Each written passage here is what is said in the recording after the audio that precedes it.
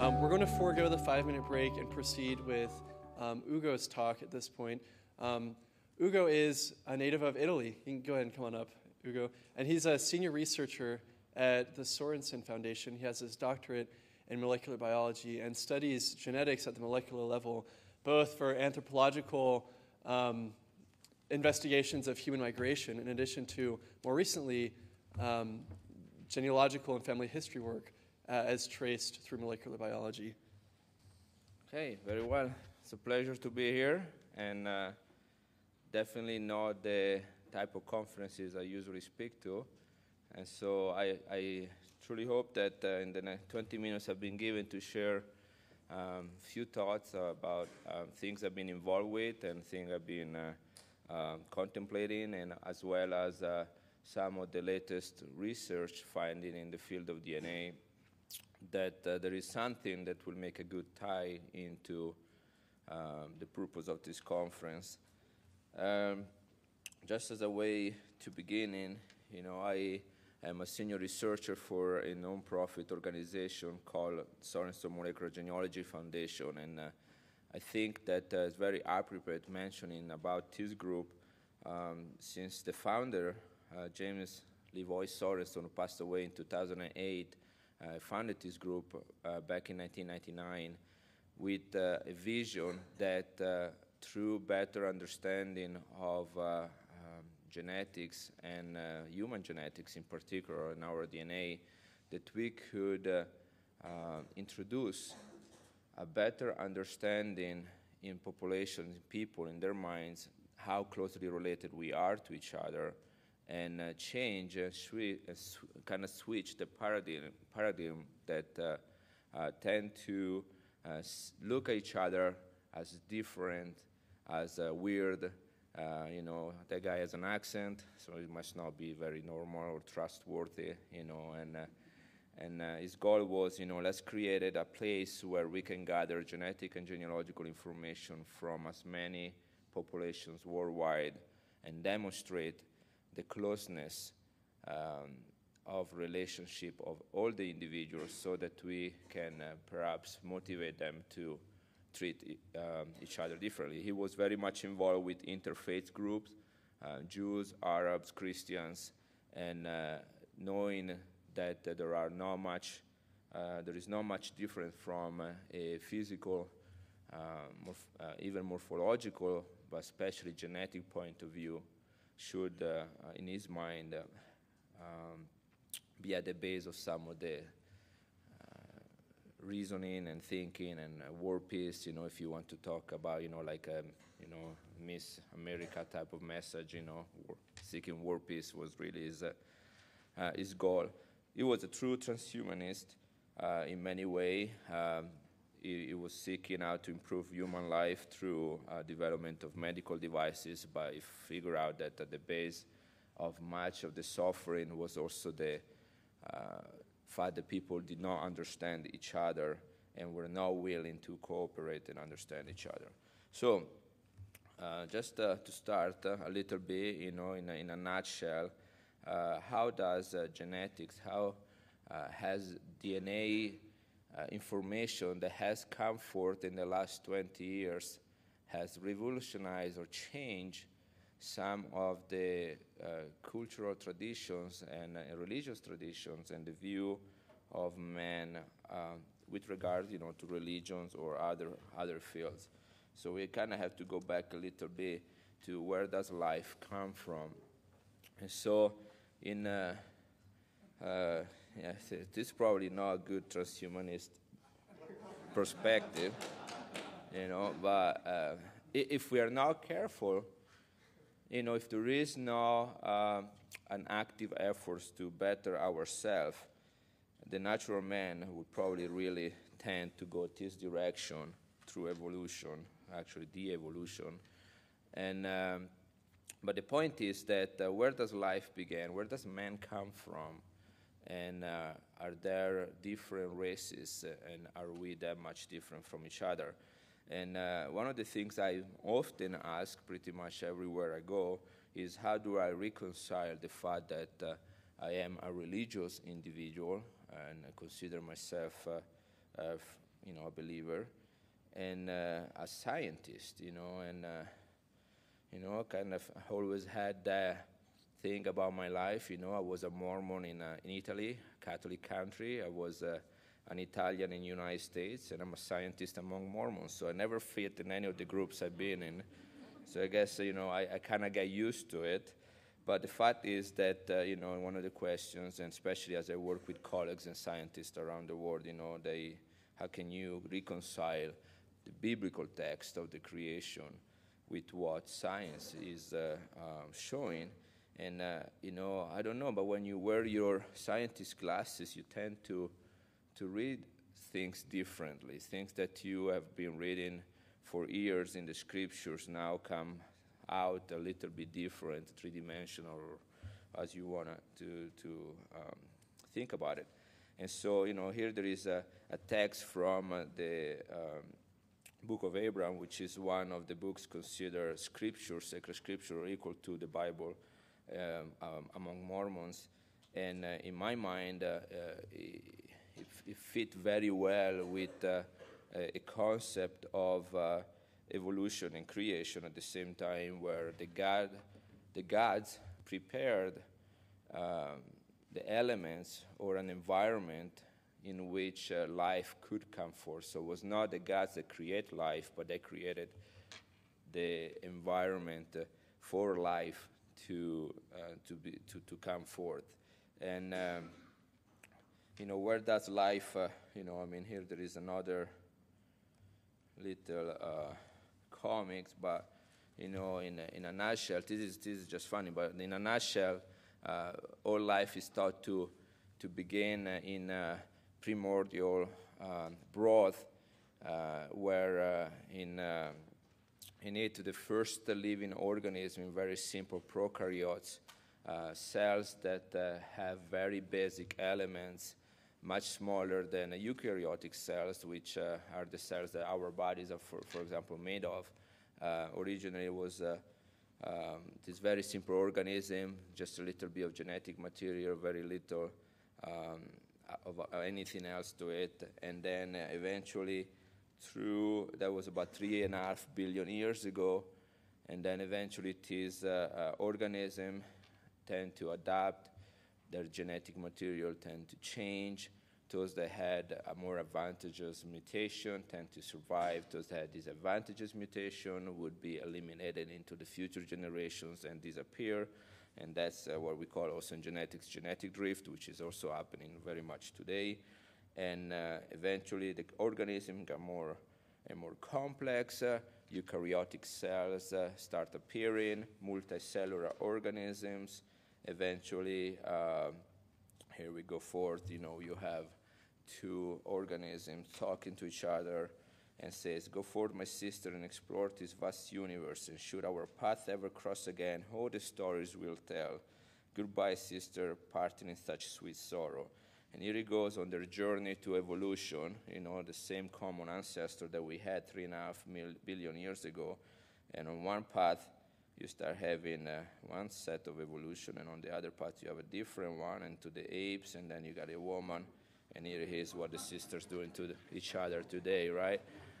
But, this is a funny take on it, but that's basically in a nutshell what we think it happened in the theory of evolution, theory that is based on the fact that today you still have in nature this very simple organism, these prokaryotic cells are still around, and the genetic material shows that we are very much similar to any other organism, plants or animal on the earth.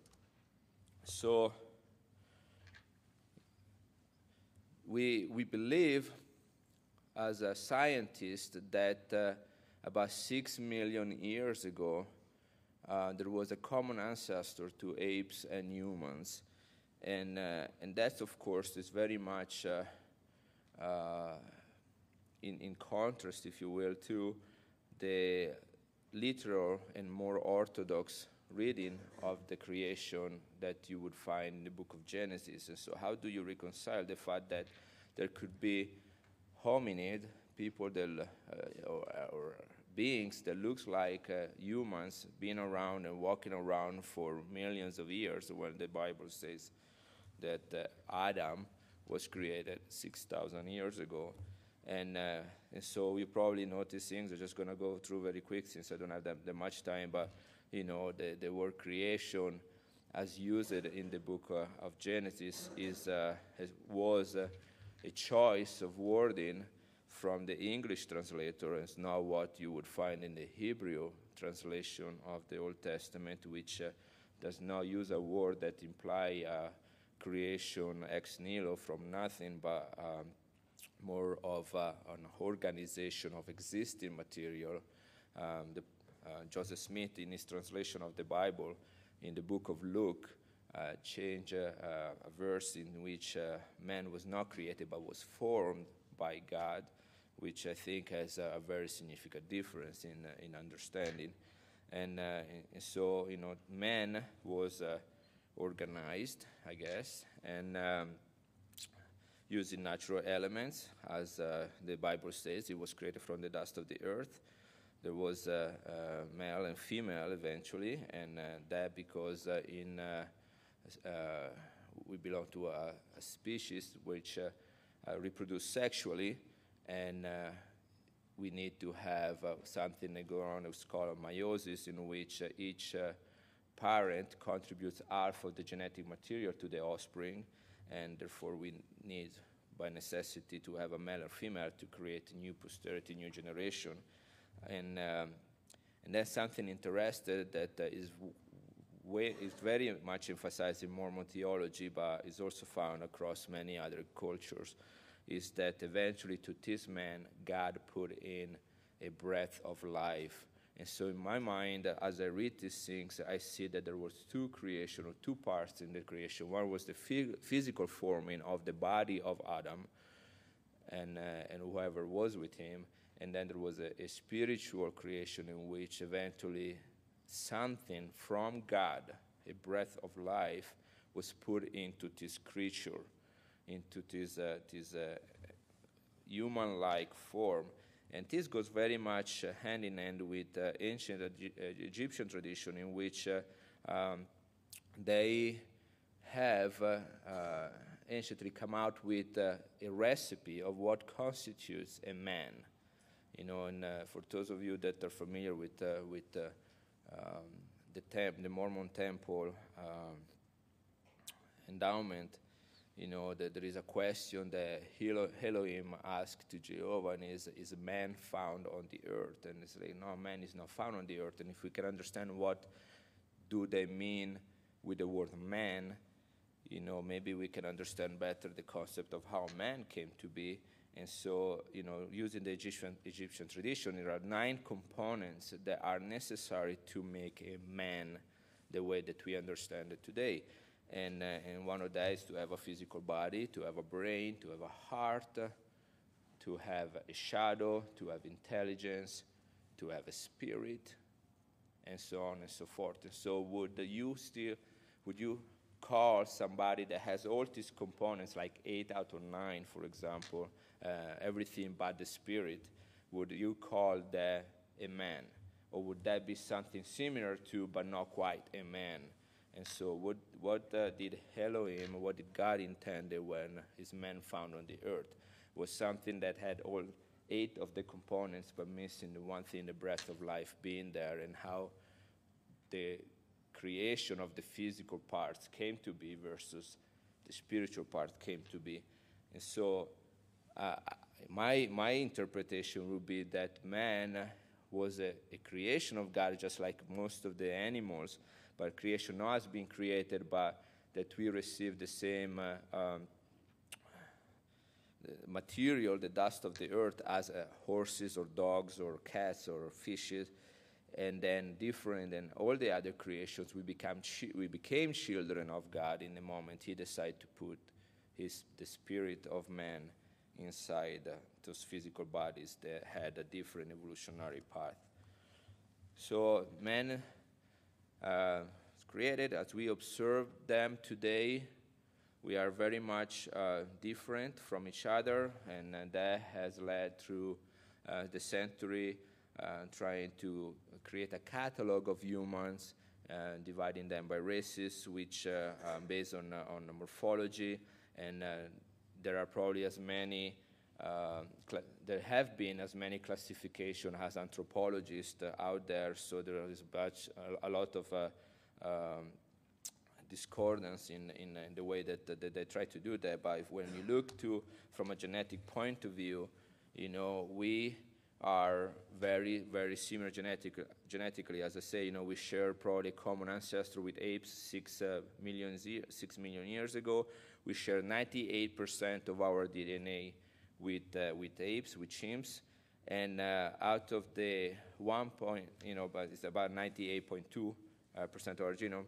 Out of the 1.8 differences that we have with chimps, 1.7% are species-specific differences. So that's what makes us human versus apes. So out of all the DNA we have, which is 3.2 billion pieces of information, or genetic information, what makes us human and what makes the chimps is about 1.8%. So not that much difference.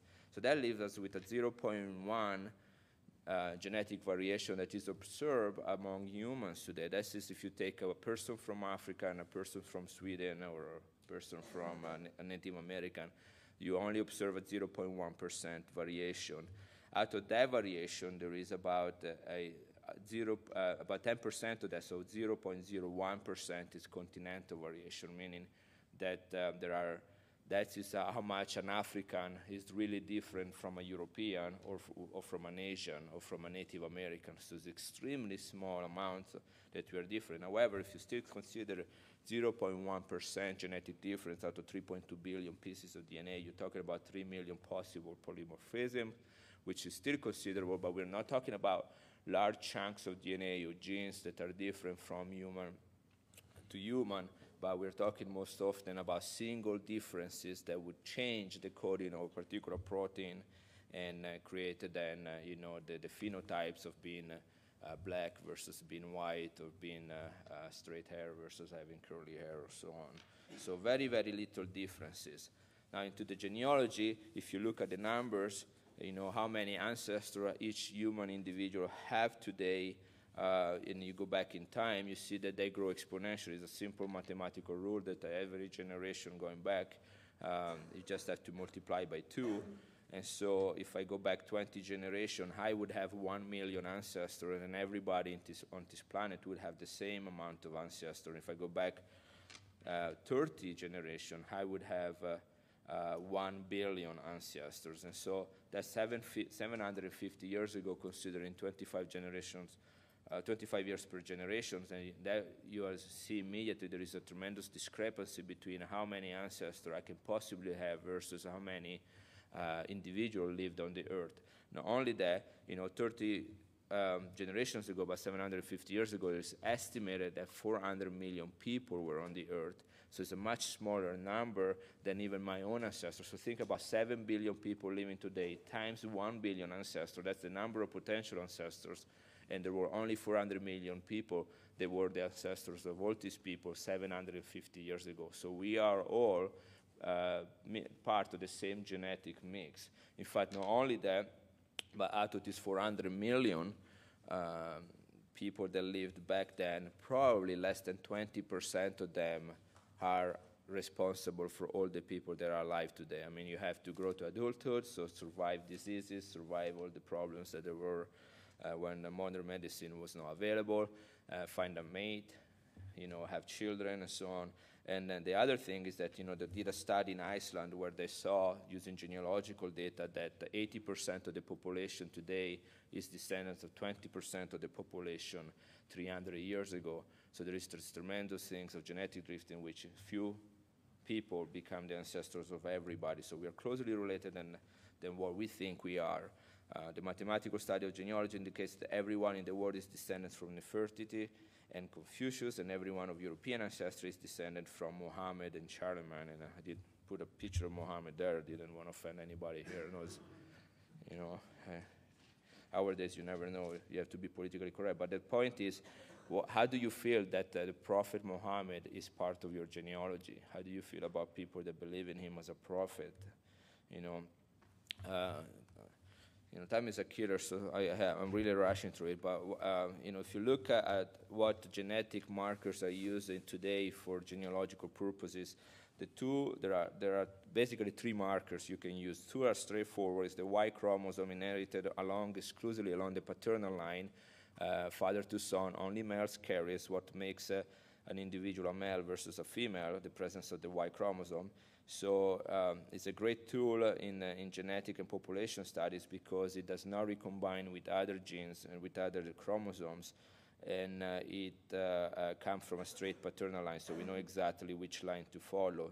Similarly, we have another marker called the mitochondrial DNA, which comes through the maternal line. In this case, both men and females have that, but only women can pass it on to the next generation. That also does not recombine with other DNA. That means it stays the same almost every generation. And then we know it comes from the mother. And then all these other ancestors contributed different pieces of DNA that went on the autosomes, the 22 chromosomes that are part of the nuclear DNA besides the sex chromosomes. This is an ancestor painting of my own DNA based on chromosomal analysis. 500,000 pieces of DNA have been analyzed and compared with other populations.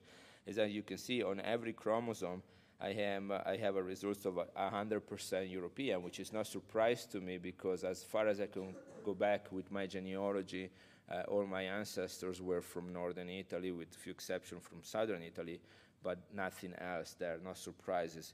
Yet when I look at the Y chromosome, the one that I received from my father, I belong to a group called haplogroup C, which is only found in Asia. So there is a discrepancy right here because, I knew I was European from the genealogical record, from morphologically the way I look, from my language, from my tradition. I know I'm also European from my chromosomal painting that I receive from this lab. And yet when I look at one single marker, which is my paternal line, which is in Western culture the most important line because it's the one that gives you the surname, it's the one you identify yourself by, that is Asian. So I am Asian, or at least to some degree. And that was a huge surprise because I was wondering how in the world I got this Y chromosome from Asia, in Italy, in my family, in my DNA. Here's a tree that shows all the different Y chromosome groups around the world. Each one has a different geographic distribution. Based on that, you can determine the migration of people. And about 200,000 years ago, people were all in Africa, and then there was a migration out of Africa, the so-called out of Africa theory, and then the population of all the continent. And as you can see, C is found mostly in Asia and none in Europe. Yes, the frequency is about 0.05% in Europe, so it's extremely rare there. And as I was talking with a professor at Stanford University that also tested my Y chromosome to confirm there was a C, there was no lab error, he postulated that perhaps I am the residual of an ancient barbaric invasion in northern Italy, probably by Attila the Hun around the 5th century AD, in which they came all the way, the Huns, all the way from Asia, this is the blue line, all the way to northern Italy, which is where my paternal line is from. And of course, I have no genealogical record that goes back to 500 AD, but my genetic record shows that connection to Asia. So I'm European, and yet I'm also Asian, and so how does that expand my understanding of the human race and my connection? We can do the same thing with mitochondrial DNA. I don't have the time to explain all that, but here is a tree that has myself on it. And this is by genealogy, my mother, my maternal grandmother, my father, my paternal grandfather, my paternal grandmother, and we are here on the tree. So here is me with my mother and my maternal grandmother because it's a mitochondrial DNA tree, so everyone has the same mitochondrial DNA. And then here is my grandfather on my paternal line, and here is my dad and his mother. And we are all part of different groups, and we can calculate how distantly we are in time, based on the mutation rate. But what is interesting here is that although genealogically this is my family, from a strict mitochondrial DNA point of view, I am closely related to 6 strangers who I found DNA in a public database than I had to my own grandparents, my paternal grandparents. And so what I'm saying here is that DNA is helping you also to expand the concept of family beyond genealogy, beyond tradition, and appreciate that there are people out there that share things with you closely than your own family in the traditional point of view. Okay, if I have 30 more seconds, maybe we don't have the questions, just to tell a little bit about some of the recent stuff. In 2002, the complete human genome was sequenced, and since then we are having a better understanding of what of human history. One of the things that we thought in the past, anthropologically, archaeologically, was that Neanderthals were our ancestors. Then studies on mitochondrial DNA had revealed that there was different DNA, so the Neanderthals were indeed, we share a common ancestor with them, but we were two different species. And then eventually, with the genomic era and the complete sequencing of DNA, both of the remains of Neanderthals, so we have a complete genome, 3.2 billion pieces of information for the Neanderthals now, as well as we have for humans. And these are the places where the Neanderthals lived, so Middle East, Ancient Near East, Europe, and the Black Sea area, although we found recently they found some all the way to Siberia, so that's even more there. But they took 5 complete genomes of modern humans, Asia, Papua Guinea, 2 from Africa, and a French guy. These are not the people that they did the DNA, but just to represent the areas. And this is the out of Africa, so we had everybody moving to the near ancient East, and then we had European colonization, Asian, and then eventually down into Australasia. And what happened is that when they compared the complete genome of a Neanderthal with modern Homo sapiens, they found between 1 to 4% of their DNA that was in common, which was an unexpected discovery beforehand. We thought we were completely unrelated to them. And so what this indicates that probably, and there is archaeological evidence that modern humans like us, Homo sapiens, we are Homo sapiens sapiens, and Neanderthal is Homo sapiens neanderthalensis, which is a different subset of the Homo sapiens group.